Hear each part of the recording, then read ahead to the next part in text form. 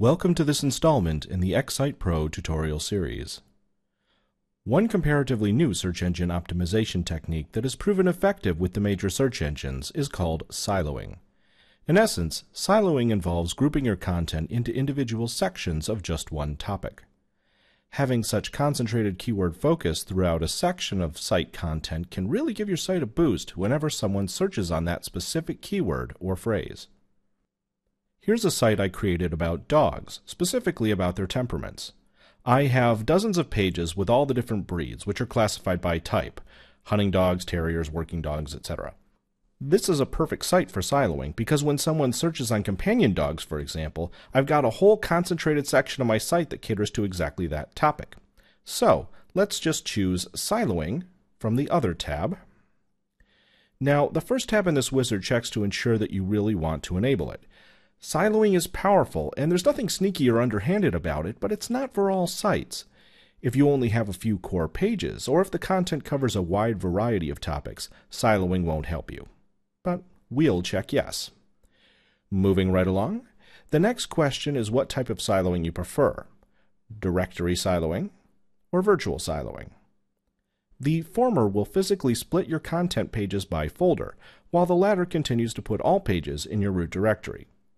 There's a search indexing advantage to using directory siloing, so don't use virtual unless you have a very restrictive hosting structure that only lets you put content into a single directory. The next step is to choose the files you want to silo. The only limitation is that there has to be a parent page and some subpages. Note that you only have to check off the parent. The subpages are included automatically. Next, under Options, XSitePro asks you how you want to name the folders that will be created. You can use the parent page's title, menu name, or file name. Obviously, this only applies if you're using directory siloing.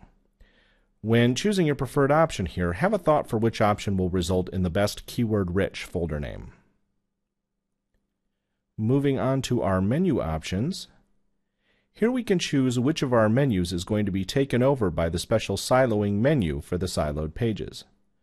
For best results, the only link should be a backlink to your parent page, but if you want to, you may also opt to include all the pages at the same sublevel.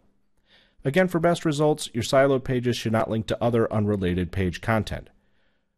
For example, here on the Newfoundland page, which is a working dog, you wouldn't want there to be any links to any of the companion dog pages.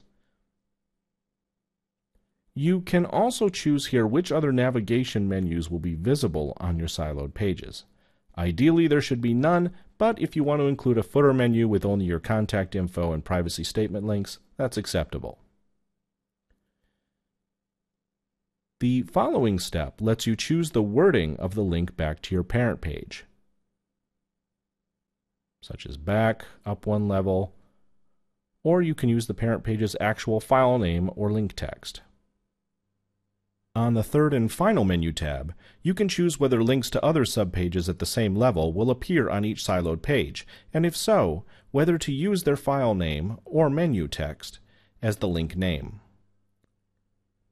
You can also, of course, click here, and the only link on the page will be the one going back to your parent. The last tab of the wizard pertains to sitemaps. Please see the sitemaps tutorial if you have questions as to what sitemaps are and what they do. In terms of siloing, just know that XSitePro can easily generate separate sitemaps for each individual silo in your site. You have options for displaying the name of each page in the silo-specific sitemap, as well as if and how you want the page's description to appear. When ready, just click Next one last time, and that's it. Your site is set up for siloing. Assuming you stuck with directory siloing, the siloed pages will be moved to their new directories the very next time you publish. Using siloing in XSitePro, you can set up your directory structure in a way the search engines really like, and without having to create or drag around any folders.